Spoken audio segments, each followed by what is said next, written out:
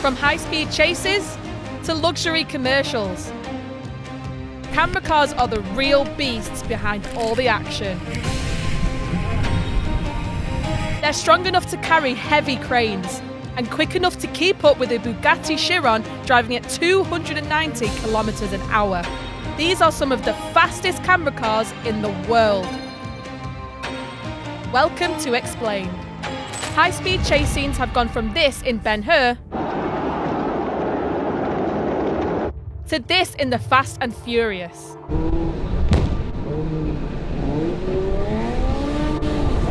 And as chase scenes have gotten faster, so have the camera cars that film them. But these aren't ordinary vehicles. The film production industry work with some of the best cars on the planet. They're customised, of course, with matte black paint jobs to avoid reflections, tweaked engines to go faster. Today we're building a chase vehicle for the upcoming movie. The idea here is that we need a vehicle that's going to be extremely fast. And a whole lot of filming tech. Let's take a look at some of these beasts. Starting with the Porsche Cayenne Turbo and the Panamera Turbo. These camera cars have the perfect mix of speed and strength, and they've been used to film movies like The Fast and Furious and commercials for the Porsche 911 and the Mercedes SLS. They are a favourite among film crews, and there's a reason why. These camera cars can carry really heavy camera setups and drive at over 160 kilometers an hour at the same time. They're usually fitted with cranes on the roof that are over 12 feet in length. The crane is connected to a gyro stabilizer which carries a cinema camera, and with it, the camera can move all around the vehicle and film from almost any angle. But it isn't easy. The driver must have exceptional skills and precision behind the wheels. Yeah, go. Stay with him, stay with him, stay with him, stay with him. Nice. Down. Let me know before you lift, Dave. Here we go. Let them out. Perfect. Next to him sits the crane operator, who must move it at the right time and avoid collision.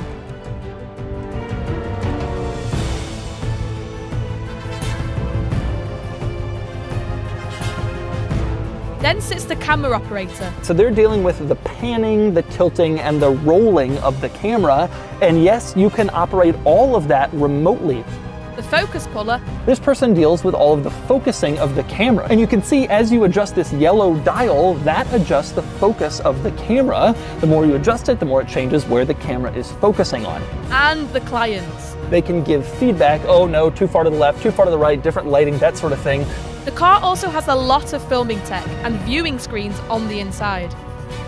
And all of these modifications, including the filming gear, makes the car worth over $1 million.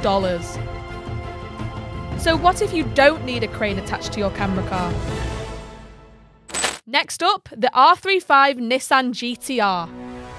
When a crane isn't needed, film crews use cars like the Nissan GT-R. They're fast, agile, and perfect for filming on the road or track. They also have a low centre of gravity and adjustable sport suspensions that can support heavy camera rigs. We've built it so it can handle everything from the flight head Mini that you see on it now, right down to if you want to load it with 360-degree GoPros, and that means we can add a lot of equipment to it and it doesn't actually interfere with how the car handles too bad. In fact, the R35 GT-R was used to film this GT-R Nismo commercial in 2020. But the car had to be tuned up. Basically got the supercar rulebook and they ripped it apart and they gave us this 3.8 litre V6 twin turbo. The production company made their own modifications too. For starters, they removed all of the bodywork and welded and mounted aluminium to the crash structure. And this helped support the weight of the carbon fibre gimbal camera mount. The rig fitted on the car was also designed so that the camera could be easily attached to the front or back of the vehicle. And all of this resulted in action shots like this. Next in this category is the Ford GT Mustang. The GT Mustang is a favourite for high-speed action sequences that don't need a massive crane. In fact, the Ford GT Mustang was one of the main camera cars used for filming the movie Need for Speed.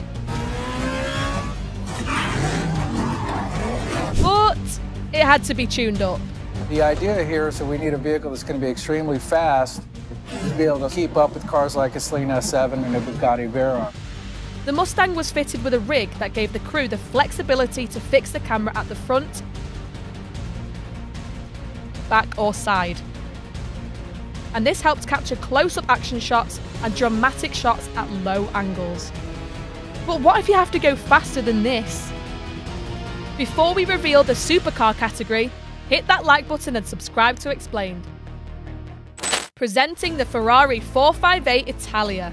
Using a supercar to film a movie or commercial is rare, and these are only used when other cars just can't keep up. For some of the chases in Need for Speed, the Mustang was simply not enough. So the Ferrari 458 Italia was brought in. And then they have the Ferrari.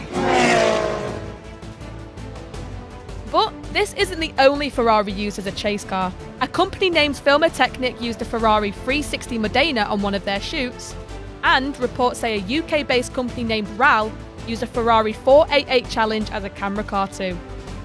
Although there aren't any details about the car's modification or what it filmed, the setup on the car looks pretty slick. Next is the Bugatti Chiron. We've all seen this commercial of a Bugatti Chiron doing 0 to 400 in 42 seconds.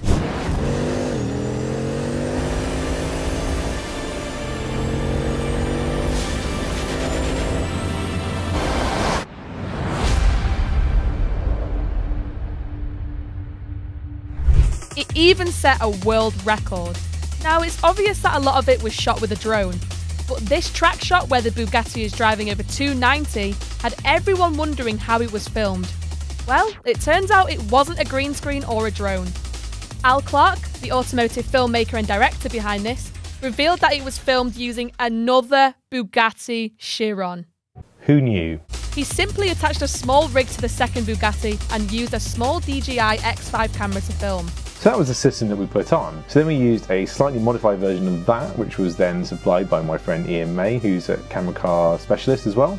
Out of box, I was going to use just the normal drone like I always use, but just for the sake of safety in film, we thought like, well, why not use that one? And we kept mine as a spare. And in fact, you can see it in this shot here, the drone in the box on the back of the car. After this, it was just a matter of coordinating the launch of both cars at the right time. Pretty cool, right? But since this was a one-off shoot, the title of the fastest camera car will go to another beast. Presenting the Lamborghini Huracan. The Lamborghini Huracan, or in this case, the Huracan, is officially the fastest camera car in the world. This monster has a speed of 323 kilometers an hour without a rig, and a speed of 201 kilometers an hour with a camera setup attached. It's been used to shoot feature films, TV shows, and commercials for cars like the McLaren 600 LT in 2019.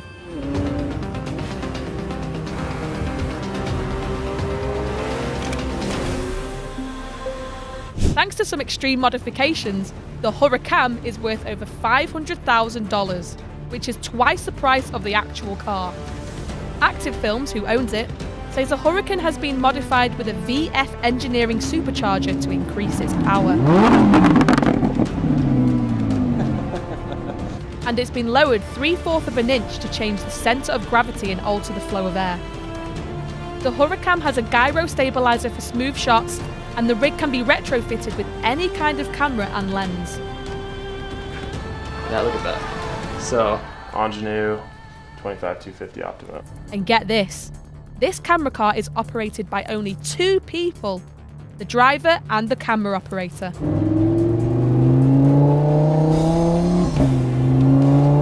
It's unbelievable how steady it is, even at the longest focal length. It's like the world's most expensive video game. There are other camera cars out there like the Mercedes-Benz ML63, the Ford Raptor, and the BMW, which was used in this Aston Martin Superleggera shoot. Which chase car is your favourite? Tell us about them in the comments, and don't